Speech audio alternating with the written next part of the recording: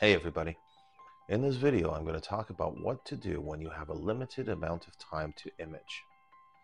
Whether it's because you don't have time or because you are constrained by something like, oh, I don't know, say the weather. I think we're cursed. My name is Chris and welcome to my channel.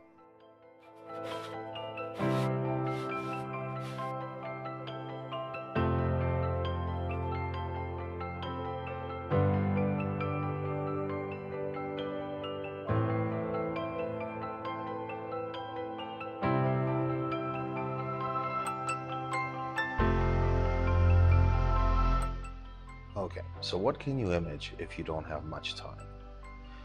Well, the obvious targets would be anything bright, so pretty good magnitude, relatively large so that you can capture it readily, and high enough in the sky so that you are less affected by seeing and transparency. I have a handful of other suggestions. You can always look at planets. Planets don't require that much time. You take short, high-quality videos and then you stack them afterwards. So, in fact, short breaks in clouds work out quite well for planetary astrophotography. Another idea would be the moon. The moon, at least while it's up, is a fantastic source of entertainment for a lot of people.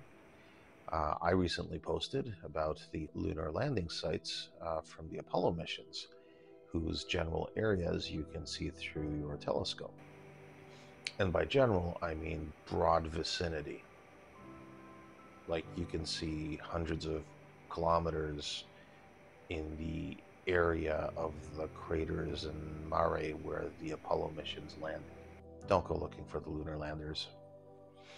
Now we've got an eclipse coming up in North America on April 8th.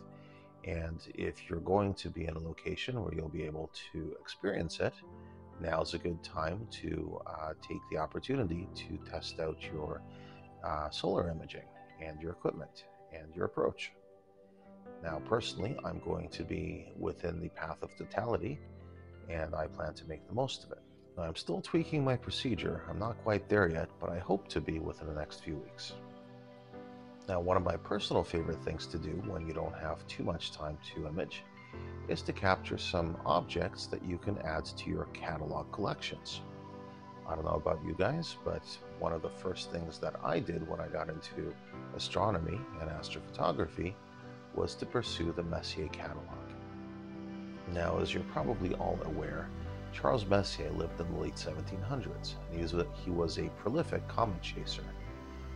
He chased and found comets for the King of France, who was very much interested in comets.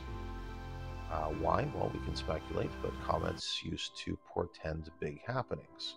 So finding a comet and assigning meaning to it was something that one did back in those days. Now, along with finding comets, Charles Messier came across numerous objects that weren't comets, and he cataloged those. Some of these objects he had discovered himself, while others had been previously discovered by his contemporaries and astronomers who came before. What resulted was a list of 110 deep sky objects, ranging from nebulas to globular clusters to binary star systems to galaxies. What makes the Messier catalog interesting is that all of these objects are visible with a small telescope. One of the first things I did when I got into astrophotography was to start capturing images of the objects in Charles Messier's catalog. My catalog is far from complete, and some of the objects that I've imaged are of really questionable quality. But collecting the objects in the catalog is a bit of a hobby unto itself. I periodically go back and re-image some of the objects that I've imaged before in order to improve upon them. Now, last year, when I added a filter tray to my setup, I really got sidetracked with imaging nebulas. However, with sky conditions being what they were, I've gone back over the last 6 weeks to add to my collection. So I ended up adding 4 objects, 3 galaxies and a binary star. Now, the object that I started with was in Virgo. It was a barred spiral galaxy called Messier 61, and this one gave me the hardest time. So according to this, the galaxy is somewhere in this vicinity. I'm going to assume that that is the galaxy right there. Plate solving did that for me. I'm going to start up a capture plan. Now, it's fairly dim at magnitude 9.7. However, it's brighter than the other two galaxies that I captured. So I could only guess that while I was imaging M61, the seeing conditions and the sky transparency were extra bad. And reviewing my time lapses of those nights, I think that was true. Messier 61 is also the object that I spent the most time on, with a total of 2 hours of integration time. Now, truth is, I spent a lot more time trying to image it, but most of those frames had to be thrown away because, as you guessed it, cloud cover. The binary star was actually an optical binary, so Messier 40. The stars are not gravitationally bound. They're actually separated by about 500 light years. But looking from our vantage point, they look very close together. Now, as luck would have it, the guest speaker at my astronomy club this month came in to talk to us about binary stars, which made capturing Messier 40, or Winecki 4, pretty interesting and timely. The third object I want to capture was M108. M108, another barred spiral galaxy in Ursa Major, was a magnitude 10 object, which was the dimmest of all of them. And yet it was also the one that I found the easiest to capture, which again had to do with sky conditions, I'm sure. Now, the fact that I could get a magnitude 10 galaxy in a matter of 1 hour's integration time amazes me. And I think a lot of that is owed to the cooled ASI294MC Pro camera. I think if I had been shooting with a regular DSLR, there would have been no way that I would have been able to see anything. The final object I captured was M109. M109, yet another barred spiral galaxy, came in at magnitude 9.8, so it sat a little dimmer than M61, but definitely brighter than the surfboard galaxy M108. Nothing too exciting about this image, but we do have a couple of faint galaxies appearing in the background. Now, since we're talking about the Messier catalog, I couldn't pass up the opportunity to try to capture Comet 12P Pons-Brooks, which is making its closest approach to the sun this spring.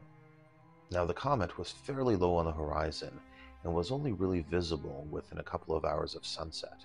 I planned to image it with a 135mm Rokinon, which meant that I could only capture it higher up in the sky because as it sank lower, I would get rooftops from neighboring homes coming into my field of view.